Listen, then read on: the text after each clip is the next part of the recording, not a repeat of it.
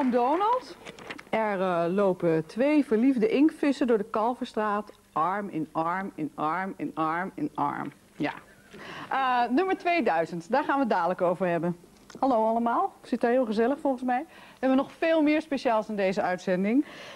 Moeders en dochters, die hebben een hele bijzondere band met elkaar. Daar gaan we uitgebreid over praten. Vader Abraham is hier op een speciale manier. En misschien herinnert u zich nog de uitzending van woensdag, waarin Viola een oproep deed voor Marit. Want die was weggelopen en wij wilden graag dat ze terugkwam. En ze is terug. Ze is vandaag in de uitzending. Dus daar praten we ook uitgebreid mee. Maar we gaan eerst eventjes praten over de 2000ste Donald Duck die vandaag verschijnt. En daarom hebben we hier een aantal fanatieke Duck-lezers uitgenodigd. Wat is jouw favoriete Duck-figuur? Oom Dagobert vind ik heel leuk. Waarom?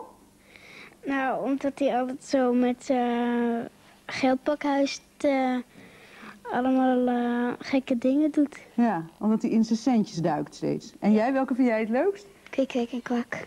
Waarom? Nou, dus ze doen zo grappig en ze doen altijd heel raar met oom Dagobert.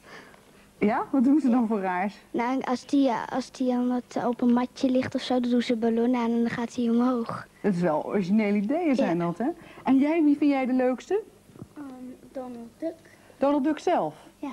En weet je ook precies waarom, of kan je dat moeilijk zeggen? Nou, want soms zijn haar rare streken uit. Ja? En die wil je dan wel nadoen eigenlijk? Nou, dat vind ik gewoon leuk. Ja, ja. En nou jij nog? Ook kwik, kwik en kwak. Ook kwik en kwak. Zijn dat de allerpopulairste, meneer Roep? U bent de hoofdredacteur van Spul. Ja, dat zijn de populairste. Ja? Ja, Donald die scoort al 39 jaar lang als nummer 1. Ja. Nee, kwik, kwik en kwak zeggen zij. Ja, dit, oh, maar je hebt niet alle 350.000 gezinnen hier die Donald Duck lezen. Dus, nee, dat begrijp ik. Maar dus de populairste is dus Donald Duck. We onderzoeken zelf. het regelmatig en Donald Duck die scoort 99%. Ja. En dan een heleboel andere eenden. En pas daarna gaan we in dit land naar Mickey Mouse en andere Disney-characters. Ja. Ja. Waar zit dat succes nou in, denkt u? Ik denk het feit dat het een aanmerk is wat heel vrolijk wordt gepresenteerd. Het heet ook een vrolijk weekblad. En ik denk ook dat het over is gegaan van generatie op generatie. We begonnen natuurlijk in 1952, dus volgend jaar vieren we onze 40ste verjaardag.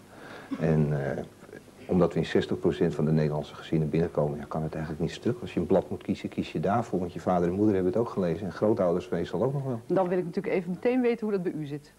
Precies zo. Ja? Ja hoor, ik ben in Duck verslaafd. Ik ben in 1957 abonnee geworden en ik ben het nog steeds. En uw hoofdredacteur, dat moet een carrière zijn waar je u tegen zegt. Ja, precies. Ja. Nou, de droom is uitgekomen. Hè? Ook van die ingezonden briefjes geschreven als kind? 2 verliefde inktvissen in de Kalverstraat, arm in arm en arm in arm? Nou, toen werden er nog geen moppen in die tijd opgenomen. Maar ik heb inderdaad wel eens tekeningen opgestuurd en aan prijsvragen meegedaan. En in 1959 zelfs nog een keer gewonnen ook.